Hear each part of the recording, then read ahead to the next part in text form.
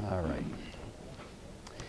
So what I want to do today is just kind of a quick and rather inadequate, but hopefully helpful rehearsal of Abraham's life and the setting in which he lived, and at least something of what's going on in the broader world at this time. And so we're going to be kind of flying sort of low. I hope you'll be able to tolerate the speed here a little bit with which we go, but hopefully this will be useful to you. We've, in the spirit of review, somebody asked me before class, do we get college credit for this course?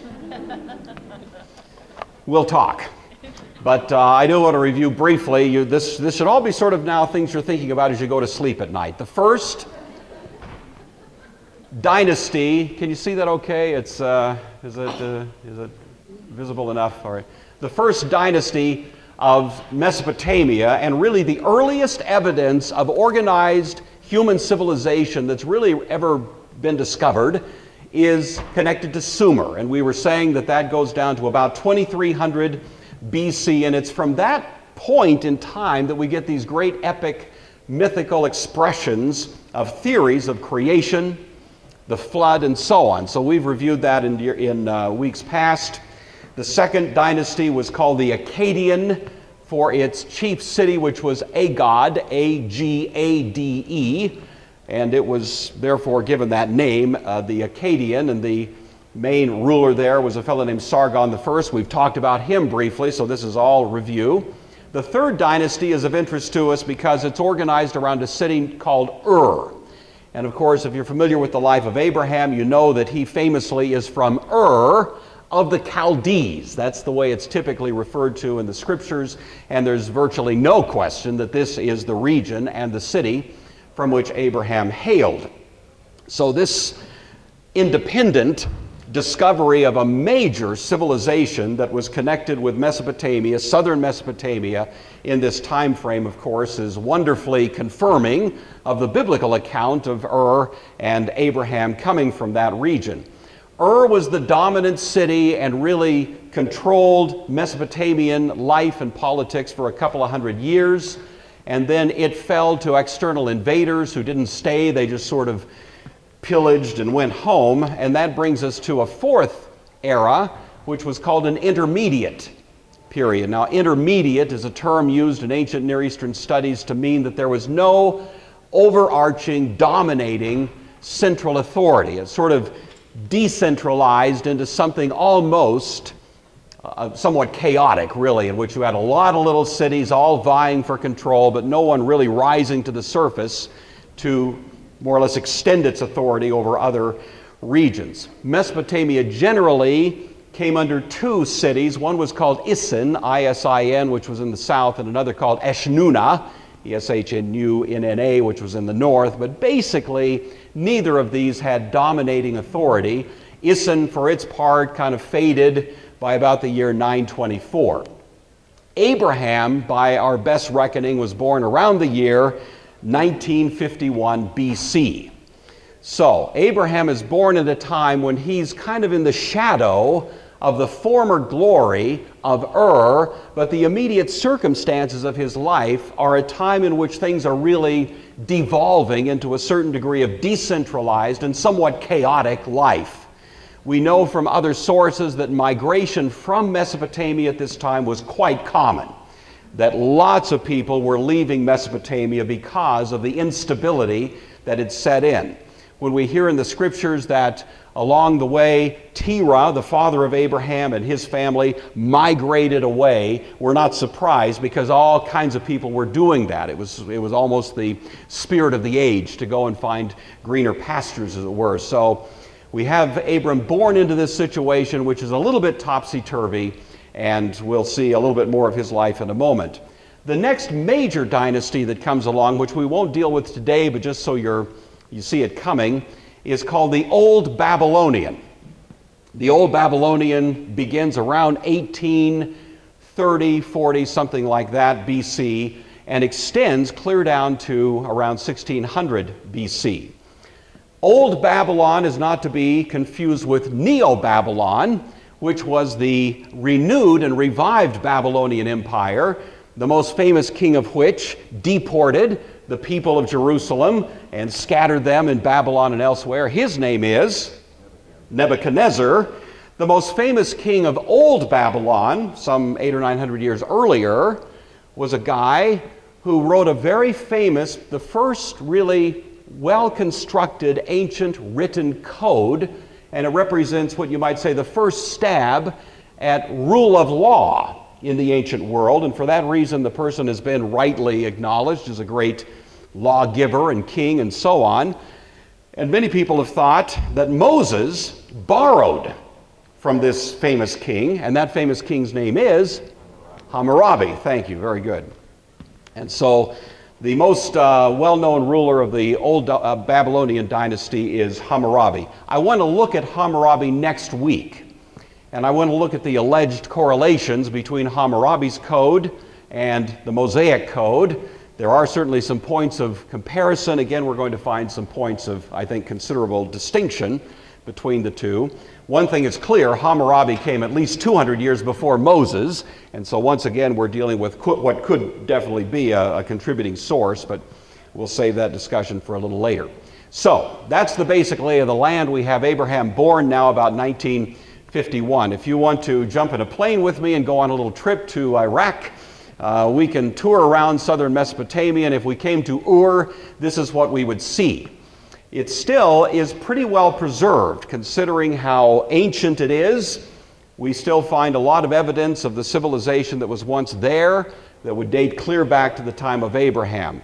That building that you see off in the distance there is the ziggurat that we've seen in other photos in prior weeks. It's the dominant structure in that region, but you can see a whole lot of other evidence of a civilized location if we were to visit there today. The trip that Abraham made was, of course, with his father. It seems that this would have been about 1917 BC, when Abraham is probably about between 30 and 40 years old. The last part of Genesis 11 tells us that it was Terah who packed up his family and left Ur. It seems as if he was the patriarch at that point, the father of Abraham, and hauled everybody off to go to greener pastures. And they went to a city called Haran, H-A-R-A-N. It looks like Haran. It's usually pronounced Haran. You have to kind of growl the H there. This was a major trading point. You can tell from the way the map is laid out that there would have been a great deal of trade coming from the north and from the south, from all points. They sort of met in this region. So at that time it was quite a well-known location. Again, if we were to take our little tour of the Middle East and visit this site, we would see a fair number of rather impressive ruins there at Haran. This would be one of many, the remains of a temple that was there. The structures in the habitated part of it look probably a lot like what Abraham himself would have seen. This is a shot of a marketplace in that region. Today it still is inhabited. The major religion in Haran was a worship of the moon god, whose name was Nana, N-A-N-N-A, otherwise known as Sin, S-I-N, and there's no connection between that word linguistically and our word sin. It just happens to be a coincidence of language that those words look the same. But this particular female deity, this goddess, oversaw worship, and especially there in Haran, her major temple was constructed, and it was a very important place for more or less celebrating her. This is a very typical kind of relief indicating worship as it was conceived of. So this god who's seated here, best guess is the god Shamash, which is a sun god. This god is being approached by a lesser deity here, this one, who is an intermediary, and then the actual worshiper is back here, representing others that are back yet. So you can see the hand holding here. Here's a lower deity bringing a worshiper to a higher deity, and all of it is being overseen by Nana, who's pictured as that little moon god. This is typical ancient Near Eastern religion. There was an understanding of a hierarchy of deities, and the idea was that you wouldn't get the attention of the higher deity directly. They were much too busy. So you go to lesser deities that aren't so busy, that have time on their hands, and you appeal to them. and you try to get the ear of the lesser deity, and you give certain offerings to that one in the hopes that that one will then bring you into the presence of the higher deity who has the authority to grant your request.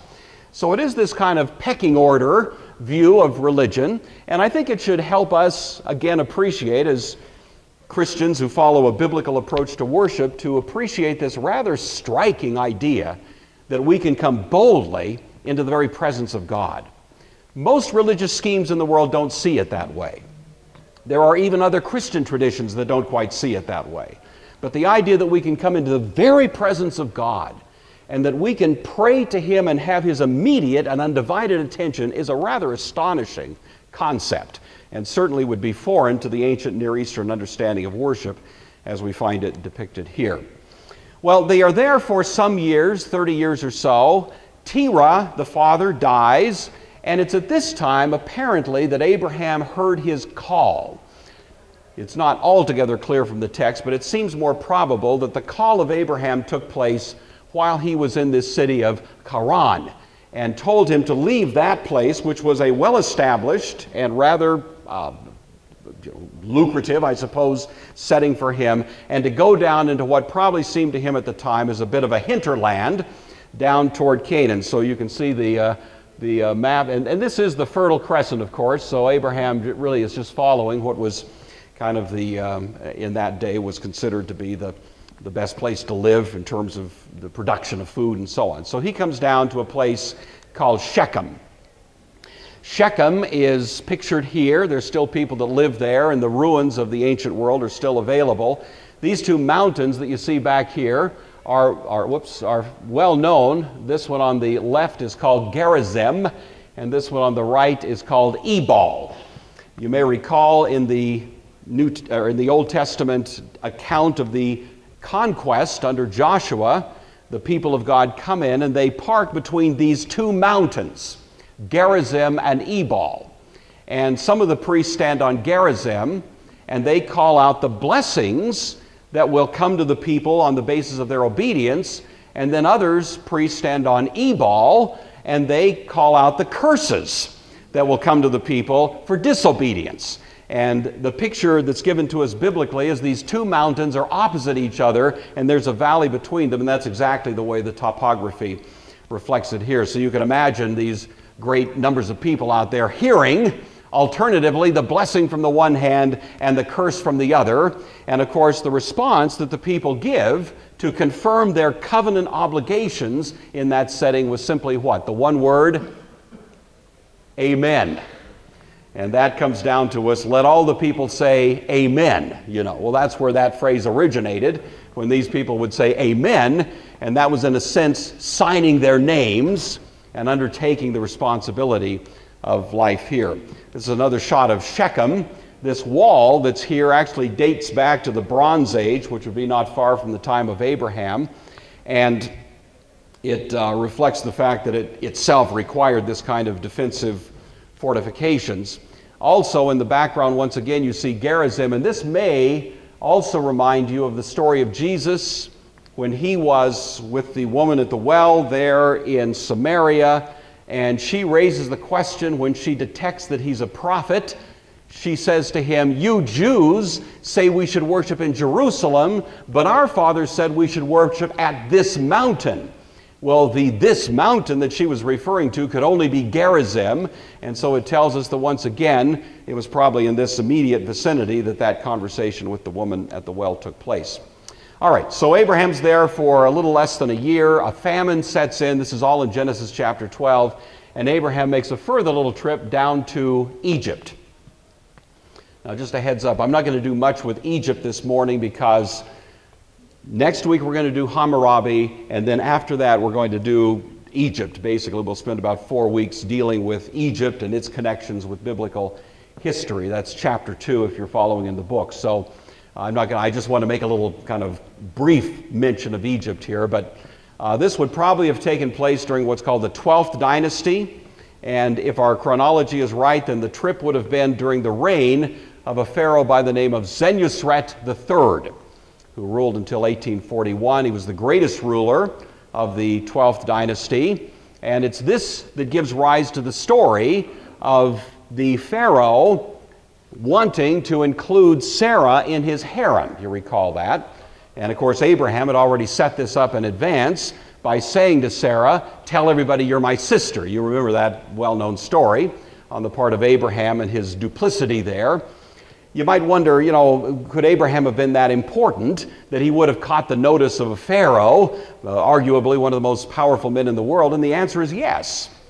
Abraham, by the at least hints that we have biblically, was not just a wandering Bedouin, He had several thousands of people with him. He was the sheik of a fairly sizable community. We find plenty of evidence that. It's more or less implicit, but certainly we find evidence of it sufficient to suggest that when Abraham came to town, he would be regarded, even by someone like Pharaoh, as someone of some importance, some authority, some prestige, someone with whom it would be in the Pharaoh's interest to enter into a kind of treaty. And what better way to do that than to take the sister of Abraham and bring her into his harem, And so that seems to be exactly what happened. Before there could be any intimacy between this fellow and Sarah, as you know, God intervened and brought plagues of some description onto Senusret, and I hope you're familiar with that story generally. There's nothing of that in Egyptian records, nothing, but we're not surprised at that. This is not the kind of thing that would necessarily make it into Egyptian records, but the biblical account, at least, is somewhat compatible with what we might otherwise expect to have happened. Abraham leaves. Within a year, he comes back. We're told biblically he was greatly increased in his possessions and so on. He comes back to a region around the Dead Sea, a little north of it, and it's there in chapter 13 that Lot and Abraham part company. Again, the hint at their wealth is pretty significant. They have so much in terms of flocks and herds that the land can't support both of them, so Lot tends to head south toward the Dead Sea region. Abraham heads more north back toward Shechem. The location of Gomorrah and Sodom has been generally agreed upon to be these two. This is on the banks of the Red Sea. These are, of course, ruins. Gomorrah here, Sodom here, a little town called Zoar, which is up there. And it seems that is then where Lot moved. And, of course, he was a man of considerable wealth at that time as well. So they arrive in that region. Lot settles, apparently becomes something of a fairly conspicuous guy around town. And Genesis 14 then tells us of an incident that took place about 7 years later, about 1867, in which those two cities were attacked by some kings that are said to be from Mesopotamia. Now, the word kings in that case means something more like a sheik, somebody who is over a good-sized community, something like Abraham himself. The name that's given is Chedorlaomer. This is really similar to Amorite names such as Kedur, Kolomer, and that's probably the best guess as to the identity. It would suggest this was an Amorite. The Amorites were a tribal group that lived in the north of Canaan in Mesopotamia. They eventually become the people that create the Assyrian Empire. So they were a fairly widespread group of people, and Genesis 15 actually mentioned them, you may recall, right there. So this coalition comes down, they attack Sodom and Gomorrah, they take people away. We wouldn't care much about it, except, of course, along with the goods and people of Sodom and Gomorrah, they also take Lot and his family. And that causes Abraham to get involved. And Abraham musters a small army. Again, notice this. The biblical text tells us that Abraham mustered an army of 318 men, warriors, born in his house. And that in itself, again, is rather telling, isn't it? How many people would there be in a community such that you would have 318, essentially a small standing army, serving at the instance of Abraham? Again, it indicates to us that he was more than just kind of a guy living out in a tent by himself. And so he goes off and, of course, is able in a kind of sneak attack to defeat these and bring back the goods. And that gives rise to this fascinating story, Genesis 14, in which Abraham is confronted by two kings as he returns from this great victory. One is the king of Sodom, and one is the king of Salem. And these two guys show up, Genesis 14, and put Abraham to his first real test. Who is Abraham going to recognize? With whom is he going to enter into some kind of treaty relationship here?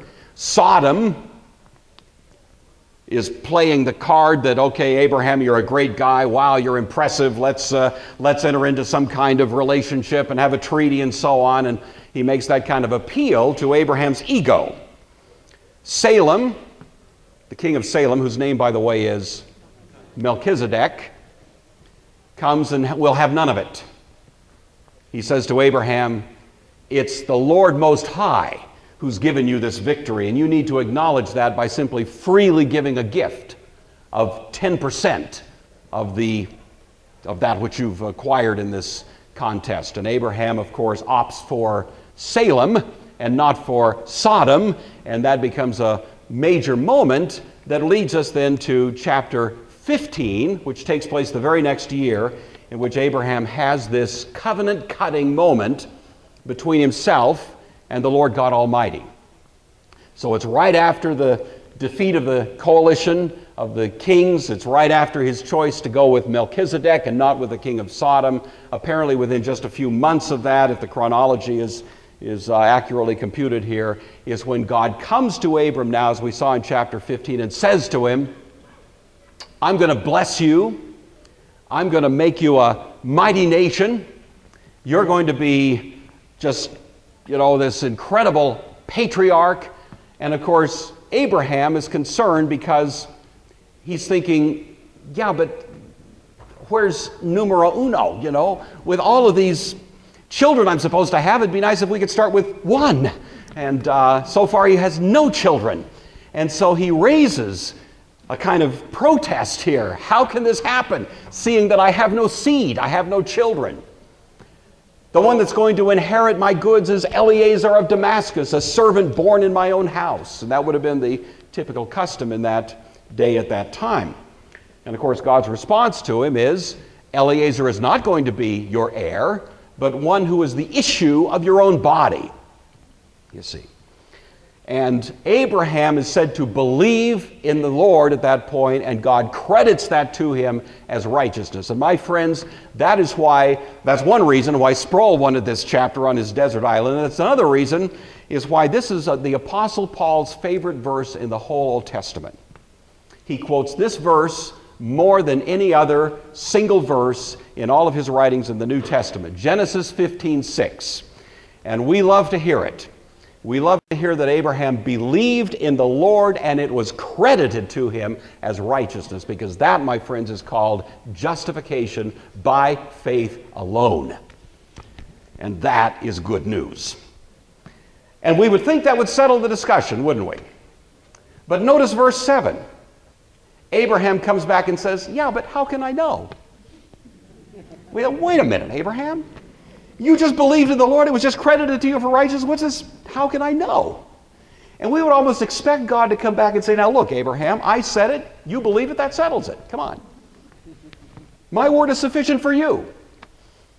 But God now goes the second mile.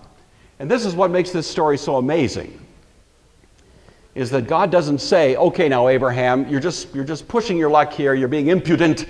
So he doesn't do that. He says, okay, Abraham, in the style of ancient Near Eastern customary covenant-cutting ceremonies between authorities, sheiks, suzerains, you go and get some animals. Abraham knew exactly what this meant.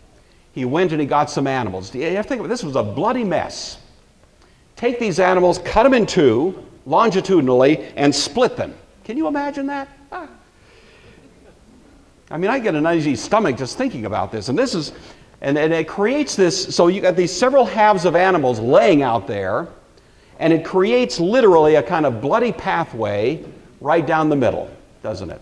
Blessings, choir.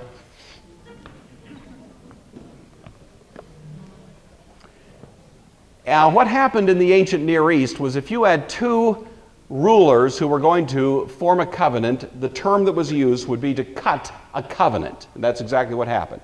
They would cut these animals, and they would create a bloody pathway, and then these two rulers would take off their shoes and walk barefoot down through the middle of this bloody pathway that they had created. We know this from wonderful scholarship that's been done. You may know the name of Meredith Kline, for example, who's a great scholar of the 20th century who did a whole lot of work in this area, and many others have followed, and we have a pretty good idea of how these sorts of covenants were created at that time, and that's what they would do. And essentially what they were saying in covenantal language was, if I, a ruler walking through these animals and their blood and guts and all of that, if I don't perform what I've promised, then may I be rent asunder like these animals have been. May the gods do the same thing to me as I've done to these animals if I don't perform my covenant obligations here. And both kings would make that promise, you see. That's pretty heavy stuff. What's interesting is that Abraham has a covenant-cutting ceremony, but, of course, there's a surprising difference. Abraham, does he walk up and down through the animals? Does he? No. God puts him to sleep. I don't mean that in the, you know what I mean. God doesn't put him to sleep like you put a dog to sleep, but God puts him to sleep. Abraham is asleep. He's passive. He doesn't walk up and down through these, cut up animals. And then in a vision, in this time of sleeping, he sees what's happening. And what happens is a smoking furnace and a burning torch, the two principal theophanies in the Old Testament standing for the presence of God, pass up and down through the pieces. This is called a unilateral covenant. This is one party making all the promises to the other one, and the other one is not being obligated to anything at this point. He's sleeping. God says, I will do this. And he swore by himself, you see. He took an oath based on his own character that he would do this. The book of Hebrews dramatizes this and says, so that by two immutable things in which it was impossible for God to lie, he made these promises so that we might have great comfort as those who are in the covenant of Abraham. We are part of that covenant, you see. What are the two immutable things? God's word and then the sacrament. That covenant-cutting ceremony, a sacramental promise in which God guarantees that he's going to do the things that he said. And we, of course, celebrate that as God's people. We have both of these wonderful expressions of that which God has given us as guarantees of his promises and the faithful performance of them to us. It's also interesting, however, to see that the way in which this was done was very customary at that day. So that's the covenant-cutting ceremony that we just read of. I don't think Abraham quite understood how this seed was going to come, because virtually at the same time, or just shortly thereafter, we have the birth of Ishmael, you see. Remember, Genesis 15 doesn't mention Sarah.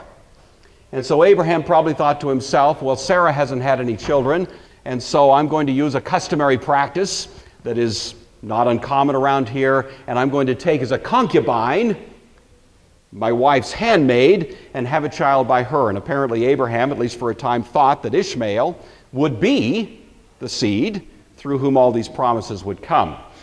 You're aware, of course, that the Arab nations generally trace their heritage back to Ishmael, that the Quran, Holy Book of Islam, specifically states that it's out of Ishmael that these nations have originated, and actually claims that Ishmael was the child of promise, that the Old Testament that we read got it wrong. So Ishmael is a prominent character, and he's born probably about 1865, then just after this moment of Genesis 15. The covenant of circumcision seems to come some years later, maybe 10 or 12 years later. This is God now confirming in this rite of circumcision the promises that he's made. And the rite of circumcision, again, becomes the standard Old Testament rite, you might say, that distinguishes the people of God from that point on. The Apostle Paul in Romans chapter 4 makes quite a point out of the fact that circumcision came to Abraham after he had been justified by faith. It's not a cause of, but a confirmation of his acceptance before God, even though the subsequent generations typically were circumcised before faith. That's part of how we as Presbyterians, it's part of how we justify, of course, the practice of infant baptism. We believe that baptism is appropriate for an adult after they've come to faith, but we also believe that in a believing household it's appropriate to baptize an infant, just as in the Old Testament they circumcised an infant. That's a separate consideration, but I know you're familiar with that. The destruction of Sodom and Gomorrah seems to take place about that time, about 1850. Archaeological evidence would put it about the same time frame. It's an interesting place to visit. I've never been there, but I hear that it looks like there was a huge catastrophe there, you know. It's hard to say exactly what the nature of the catastrophe was. It looks like something like a volcanic eruption, maybe. It's the kind of thing you'd find at Pompeii, which was, of course, buried in volcanic ash for many years. That sort of thing seems to be characteristic here. Whether it was a volcano, whether God, by fiat, simply brought fire and brimstone out of the sky, I'll leave that to your own musings. But in any event, the locations of these two cities do seem to both reflect some kind of cataclysm that would have taken place at about that time. This is one shot of Gomorrah in the Dead Sea region. The other one, this is actually the remains of a kind of ziggurat that was present there in Gomorrah. You've got a government sign sitting there saying, "Don't trespass," and then lots of people back there trespassing, but there you are. And that brings us then to the birth of Isaac, which takes place in about the same time. If you recall the story as it's recorded in Genesis, Abraham was visited by 3 angels, and they have a conversation with Abraham about the events that are going to take place in Sodom and Gomorrah, but they also have a conversation with respect to the fact that Abraham is going to have a son by Sarah. And of course, Sarah herself is finding that rather hard to believe. She's 90 years old at that time. Abraham is about 100. Not that in those days that was beyond the age of, people lived longer apparently back then than they do now. So it wasn't out of hand impossible that there would have been a child, but it would seem after so many years of hoping and wishing and trying to have children without success, it would seem unlikely that it would happen at this late date. But in fact, we do have the birth of Isaac then that takes place in the following year. And you may recall as a result of that, we have Ishmael and his family, Hagar and so on, are driven out, and that separation really of Abraham and his family and Ishmael and the rest takes place then. The final story that really occupies our attention with respect to Abraham is this moment in which God comes to him and says, "Okay, Abraham, I want you to take your son, your only son that you love, up on a mountain, offer him there as a sacrifice."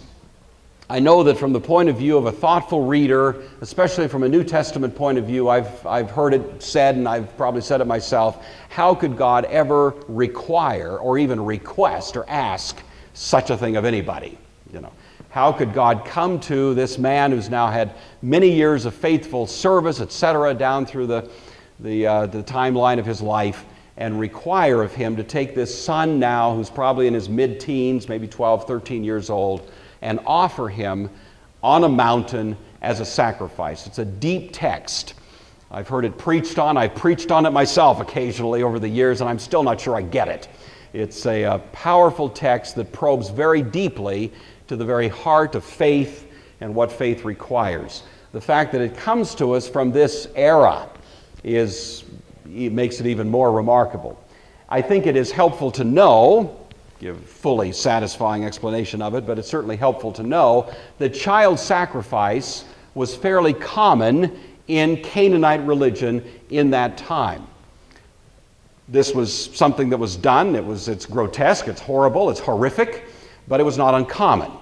The religious schemes of that day understood that the gods needed to be fed.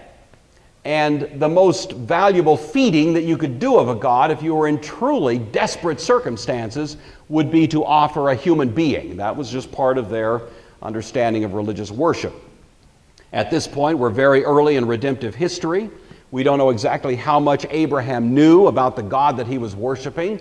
It may have come to him as a big shock, and yet not a completely unexpected demand that God would say to him, "I want you to take this son, your prized possession, and offer this one in sacrifice to me."